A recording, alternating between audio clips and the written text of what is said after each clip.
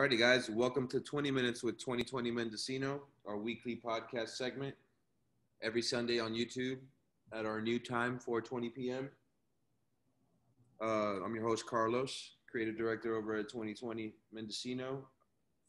Here, joined by our founder, Adam. Adam, how you doing? Good, Carlos. Thanks.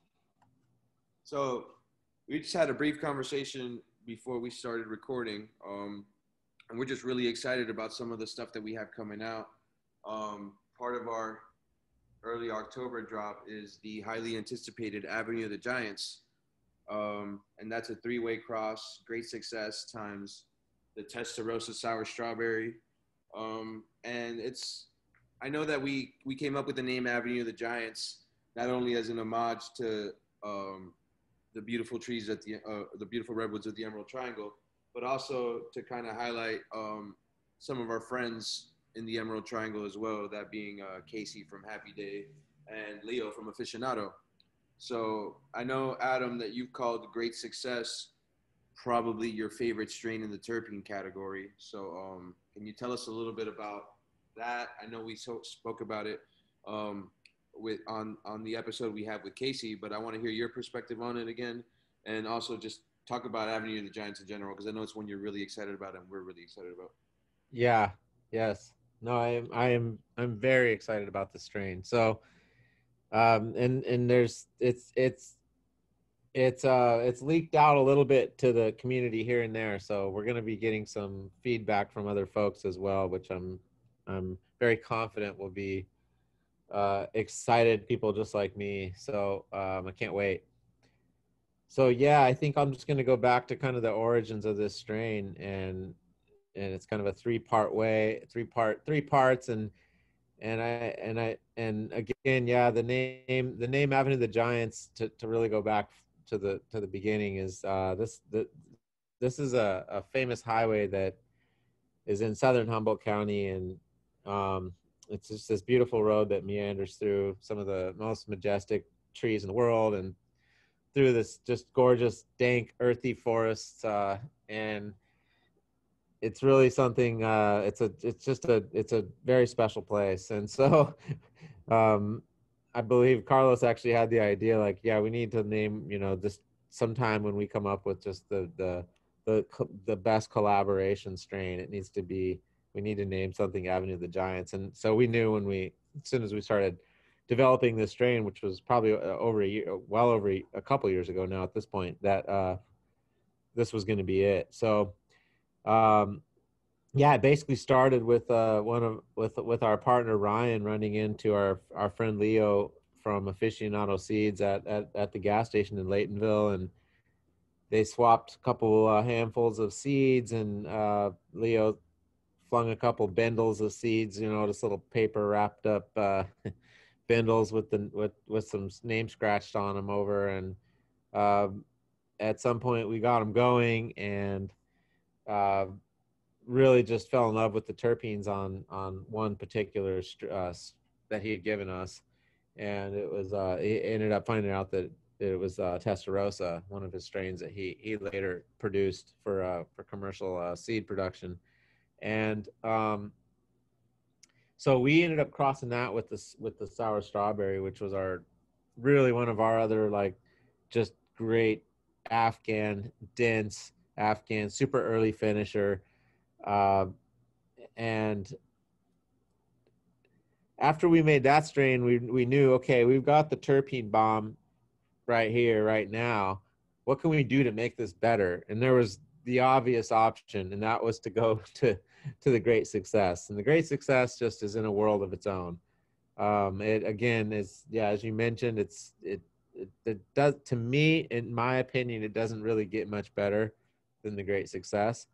And so we made the first F1s of that, of the sour strawberry Testarossa, crossed it onto the Great Success, and we did a phenohunt and went through the arduous process of determining the winners. We ended up coming up with three. It was the number 33, the number 12, and the number 25. So the 33 was really probably the ultimate winner. but the number 25 definitely took the looks category because she had this like beautiful purple color and just super thick trichomes. But we're That pretty was me and terpene and Amy's favorite, potency. correct? What's that? That was me and Amy's favorite, correct? Yeah, that exactly. So a couple of the team members picked 25, and then I think 33 was the overall, and 12 was kind of just like probably second place in potency and smell, but it's you know how that goes. Everyone has an opinion. So uh, we picked the 33, 12, and the 25, and we ended up crossing them the 33 and the 12 together.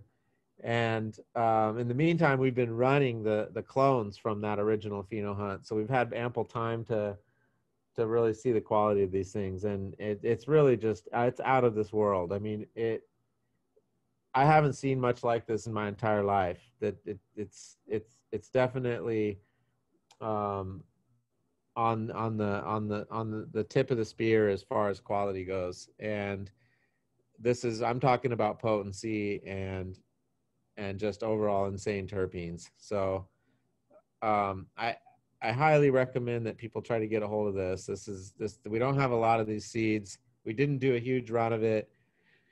We can certainly remake them. We have the clones. We still have the original clone stock, the 33, 12, and 25, and we are planning on using them again. But the current drop release that we have is pretty small. So I recommend that if people get a chance, they need to jump on these. It's going to be they're very special. So um, and the smell. I mean, I spent a long time trying to do the write up on this strain, and it was really hard because I could not pinpoint a particular smell out of it.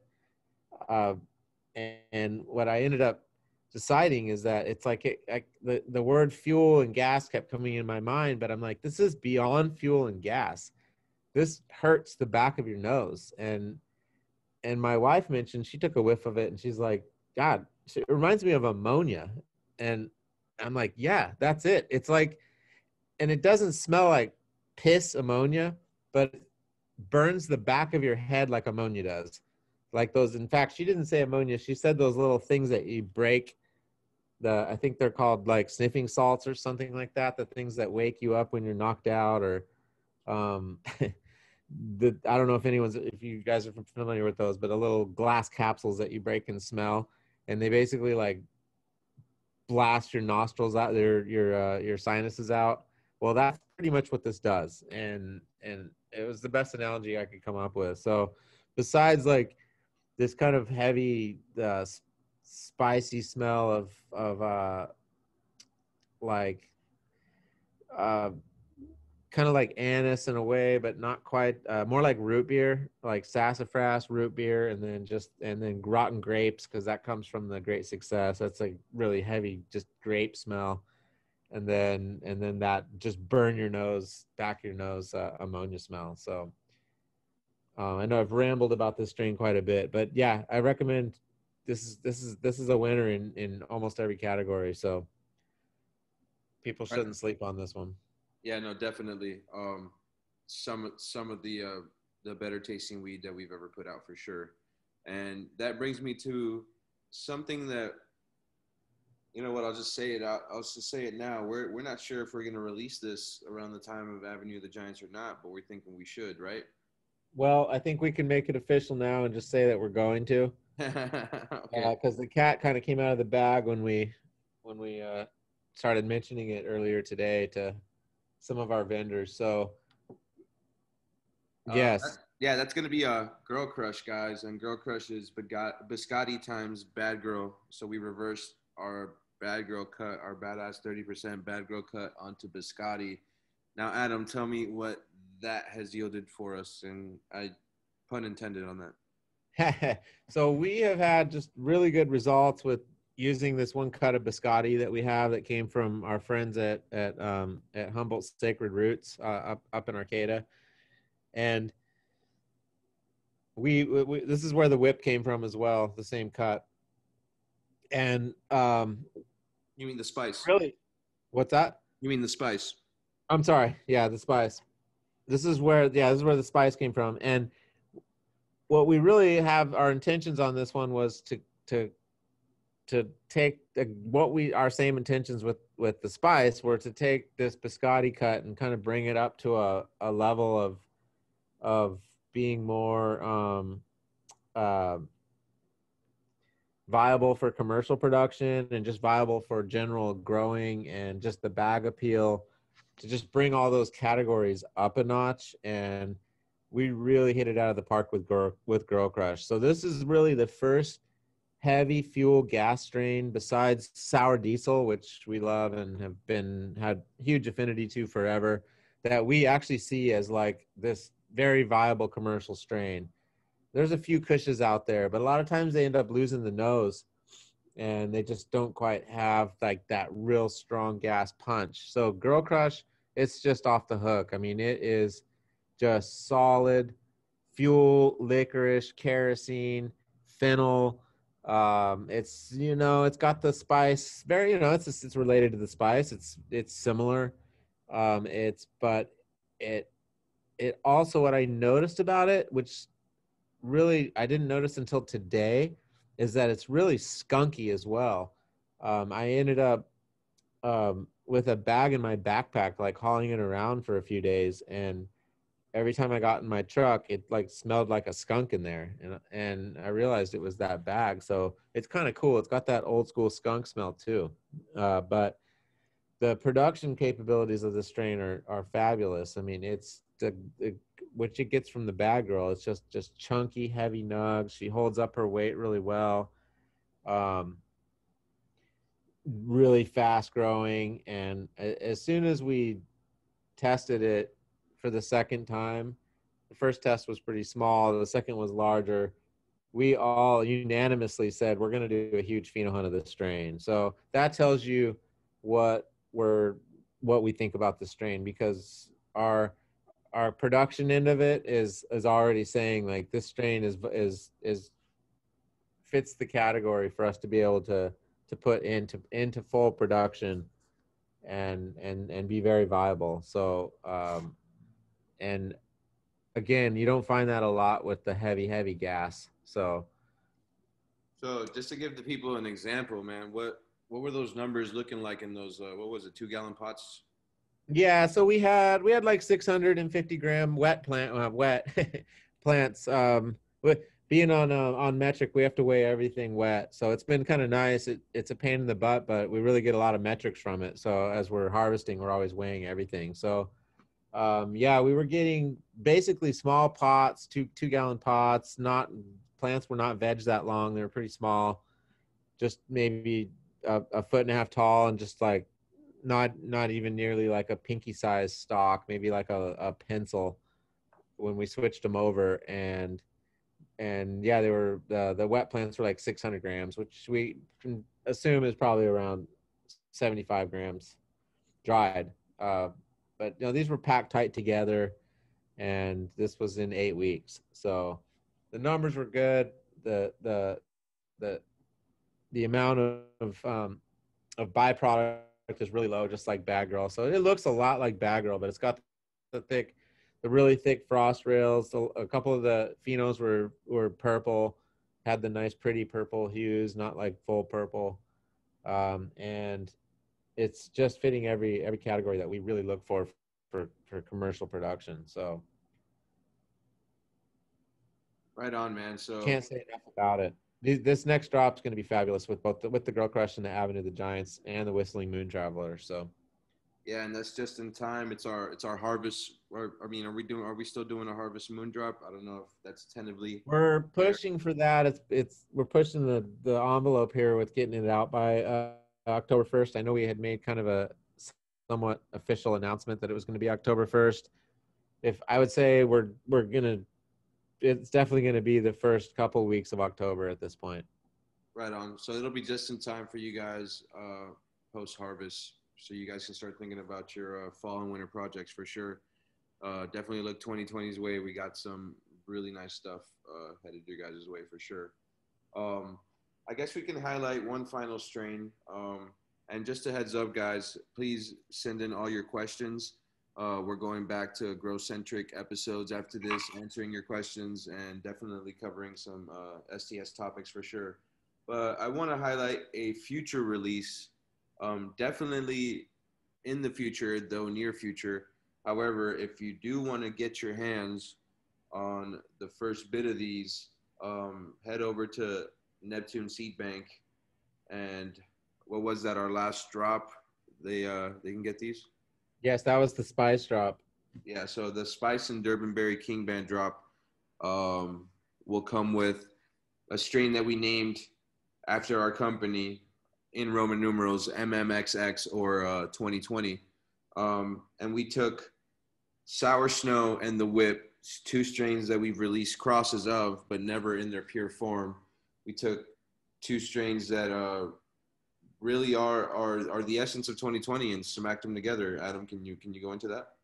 Yeah, yeah. I just did a write up on this, but the MMXX is really just it's two of our winning cuts that we've never actually released in seed form crossed together, and it's not the first time we've actually crossed that strain together. We just never had made a name for it and never released them. So after doing multiple pheno hunts over many years of both of those strains and selectively breeding them and back crossing them for countless times, we're kind of running with the cut for a while, and then we'll end up it'll just fade out because of pathogens, or we'll just decide to kind of jump it up a notch, and then we'll back cross and then choose another winner and just kind of keep going from there. So yeah, the MMXX, I mean, it was everything we could have expected and more. I mean, it was just the super frost bomb.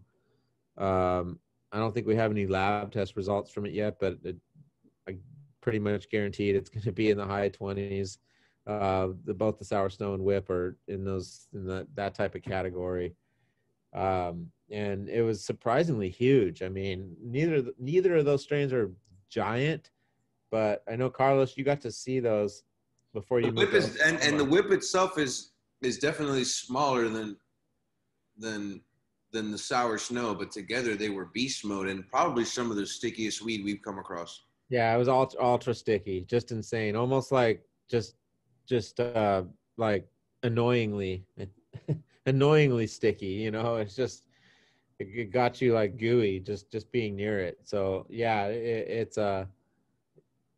it really was. The size was the one thing that surprised me. It was like almost every pheno too. It wasn't just we had one big one. It was like all of them It stood were in the giant. same ballpark as those Durban crosses and those train wreck crosses. Yeah, but much more of a short, like Afghan looking. Yeah, it, same ballpark, but a whole different beast for sure. This was like the gigantic frosty Afghan looking buds, with stacked, Yeah, super stacked. these But weren't soda can as far as lengthwise, but they were definitely softballs. yeah, exactly. And yeah, you saw them. It was really quite. We were blown away, but I was really totally that. It surprised me more than anything was just seeing how aggressive and big they got. But yeah, they weren't super stretchers or really tall, and that's classic with the whip and the Afghans. They'll steal the height pretty quick from even a fairly fast growing plant like sour snow. But sour snow has just been this just fabulous outdoor strain forever. It's super early, like never molds. Everything else will be rotting off the stalk, and sour snow will just be like hanging in there, finishing up in early October, which is really what we shoot for. It's pretty tough to find something that finishes much before that. Uh, at least at least at our latitudes. But yeah, that the MMXX. I mean, it's everything we could have hoped for, and I don't think we really would have expected anything but that. Was just because we took our two stickiest best outdoor strains really and crossed them together. So Yeah, so just a reminder, that's the only way to get your hands on that strain now before the end of the year, which is probably when we'll release it, is by picking up our last drop over at Neptune Seed Bank. So I suggest you guys definitely check that out.